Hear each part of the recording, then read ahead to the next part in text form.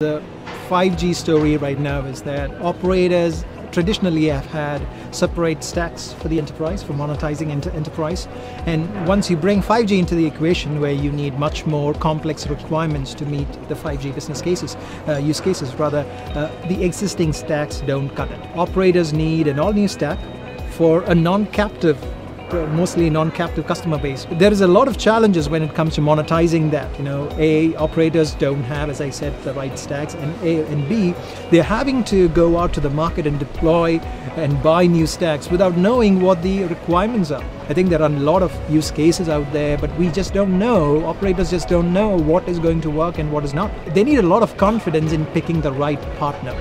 And this is where someone like Amdocs can come in and say, we can sell you something that you need, and at the same time, we can go with you on the journey.